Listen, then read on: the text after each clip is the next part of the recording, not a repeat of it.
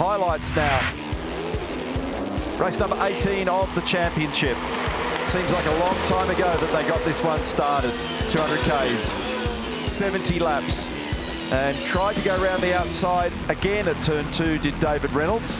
And there was a bit of nonsense at the back of the pack. There was trouble between Simona Di Silvestro and Michael Caruso. And there was also a problem for Richie Stanaway. I think Garth Tander was involved in that one, and both of them were penalised as a result, 15-second penalties. First round of stops, and as usual, there were variations in the fuel strategies. But one of the things that was interesting was that they managed to shuffle Scott McLaughlin back up the order, who at one stage was buried as far down as 11th in the field. By fiddling the fuel and managing the tyres, they were able to get track position back and at least minimise their risk, and got some points back in the bag and got a trophy this afternoon.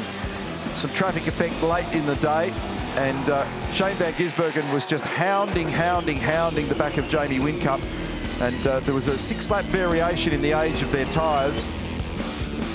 Shane was able to take advantage of that situation, and he had a little bit of fuel in hand, and then despite the fact that he had to feed out with some traffic with Garth Tander, that was the margin at the second stop, so he was home comfortably from there.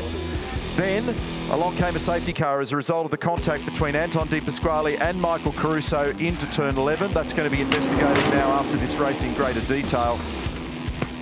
So De Pasquale was having a lunge down the inside.